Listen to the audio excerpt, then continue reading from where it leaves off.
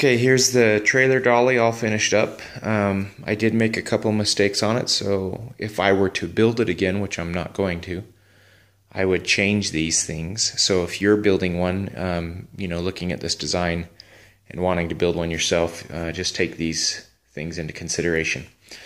The very first thing I would do is I would widen this base. I think this lower piece, if I remember correctly, is about 14 inches. You probably want to make it about 2 feet. And the reason why I say that is because when I went to make sharp turns with the trailer, this wheel would end up coming around and hitting the foot of the tongue.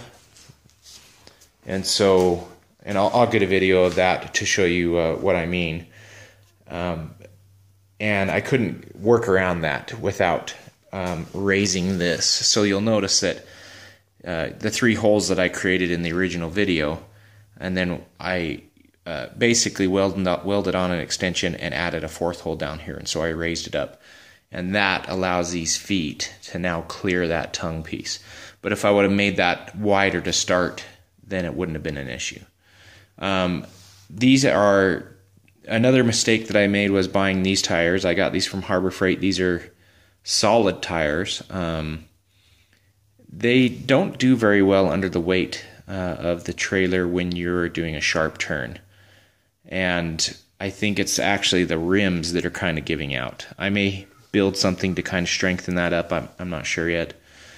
But it will work for now. If I end up having to replace these wheels in the future, then I will get something that's probably got a nicer rim. I don't know, something different. I haven't decided yet, but they'll work for now. Show you a little bit about the construction. You notice I have the hole here with the cotter pin, and this is just a piece of, my flash turned off. This is just a piece of 5/8 inch round, cold rolled round bar that runs all the way through this. And then, as you saw from the construction, I just ran it through here, put these cotter pins in, and anyway, there it is. This is a 2-inch ball. I can take it off and put a 1 7/8 inch ball on there if I want to. I don't see a need of doing that. Gusseting, I would have done probably the exact same type of gusseting, maybe a little bit bigger if I would have made this wider, but I didn't. So this right here just helps stabilize this arm so that when you pull on it, you're not giving too much stress right here to this joint down here. This is a piece of receiver hitch, receiver tubing, whatever they call it. And then, there's really not much to it. I took a piece of 1/2 inch black pipe and put that up here after smashing this end down a little bit. And then I just put a couple of handle, bike handle grips, whatever, on it, and it was a perfect fit for that 1/2 inch black pipe. So anyway, this is more cosmetic now than anything because I added that extension, like I said, down here. If I pull this cotter pin out, I don't have a way to lock it. Let me pull this out just a second.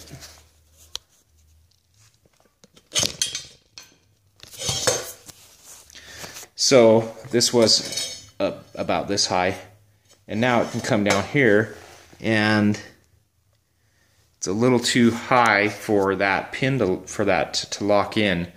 So I can get it lower if I need to, but I've actually discovered that you really don't need to make this raise up and down. You just need to make sure it's high enough to pick the trailer up off the ground. If it's too low, then it's not. You're going to have problems.